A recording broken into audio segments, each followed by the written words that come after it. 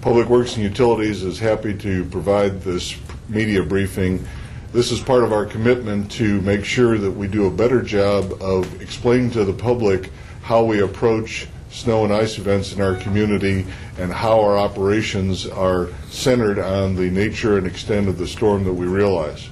In the media briefing, the information that you've received, you'll see a detailed recap of our staffing plans that we've used in preparation for this storm event.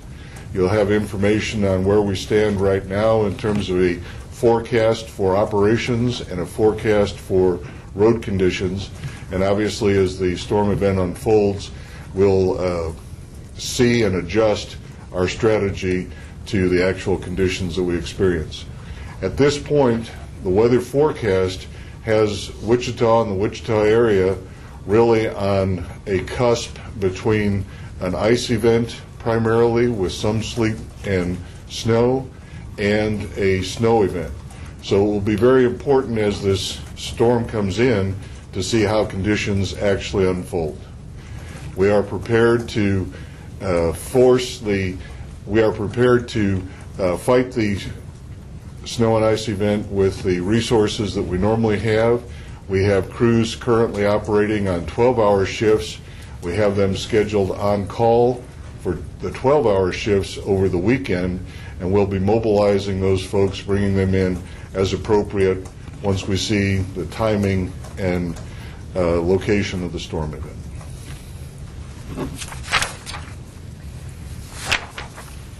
We've also provided a preliminary road forecast as to what conditions look like, but because of the uncertainties of this storm and the fact that, as we all know, every storm is different, we're going to monitor conditions closely and adjust our strategy as necessary as the snowstorm develops.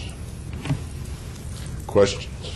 Yesterday when we were talking, you said that the people who were working today will be on 8-hour shifts. And I know when you were talking today, you just said 12-hour shifts. The people that worked overnight and into today were on 8-hour shifts. We will have staffing on the 12-hour shifts for the weekend. They are scheduled currently as on-call, and that allows us to bring them in when it's appropriate, depending on the actual timing of the event. But we anticipate that the weekend operations will be the 12-hour full shift, 50 trucks, 50 people per shift, 100 operators total to address the snow and ice conditions. Joe, what have you done so far? We began pre-treating of the snow emergency routes on Tuesday morning. Yesterday afternoon, we completed the primary snow emergency routes with brine pre-treatment. Remember that the brine will help us to better attack the snow or ice as it comes down, because the ability of that precipitation to bond to the pavement is reduced with the brine pre-treatment. We are currently treating the secondary and school snow emergency routes. When we complete that later today, we'll go back and look at the primaries. We had a little bit of rain precipitation that may have reduced the effectiveness of some of the brine, so we will rebrine and continue to brine as necessary until the onset of the actual winter event. How's your salt supply? We have 5,500 tons of salt sand mix in our storage facilities. We have a storage capacity of 6,000 tons, so we are very near to full. We are continuing to place and receive orders for salt and the salt sand mix. At this point, the salt sand does not enter into an issue in terms of approaching this storm. So, Joe, in comparison to where we were before the last storm, we're in a much better position? Our salt sand inventory is much higher for this storm than it was for the last event. It's important to understand that how much salt sand and how much straight sand would actually be used for this upcoming event will depend on what type of precipitation we get, what order we get that precipitation in, and when it transitions between the different forms.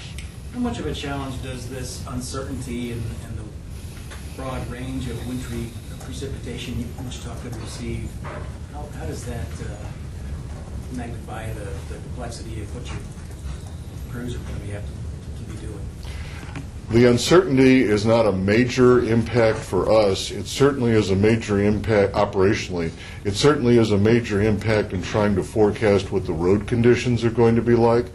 But operationally, we bring all the forces that we have available for snow and ice to this event, as we do with any emergency snow and ice operation.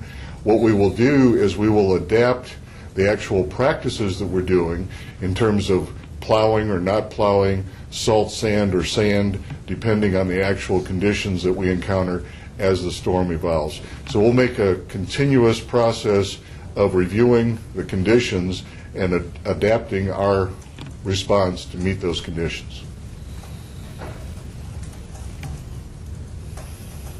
Is there any, I'm sorry, Stan, I was just going to say, because the last time there was a shorter supply of salt, so if we get the snow, then you'll plow and then you'll put the salt sand mix down, or just straight sand like last time, or it just depends?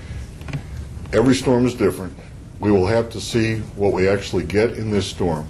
If we were to get a repeat of conditions that we experienced last time, where we have a extremely high rate of snowfall and we're not able to plow it off the roadway before snowpack is formed, then we would anticipate that based on the forecasted temperature conditions, it might be necessary to go to our strategy of 100% sand because of the ineffectiveness of salt sand at low temperatures and with snowpack once it's created.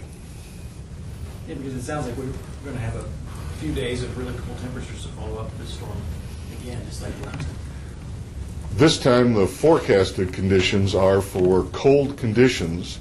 The good news is the duration of that cold does not look to be as long, and at this point at least it appears we're going to have sunny conditions during the daylight hours. Sunlight and traffic are the greatest tools that we have in our arsenal to address breaking up snowpack and ice. Joe, does it help that the storm's coming in on a weekend when obviously there's less vehicles on the roadway and maybe you guys can get out and get it and stay on top of it?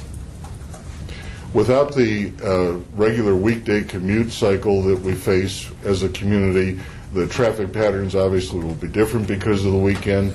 If traffic is lighter, that makes our job easier because we can be more efficient, more effective in our treatment and response to the storm.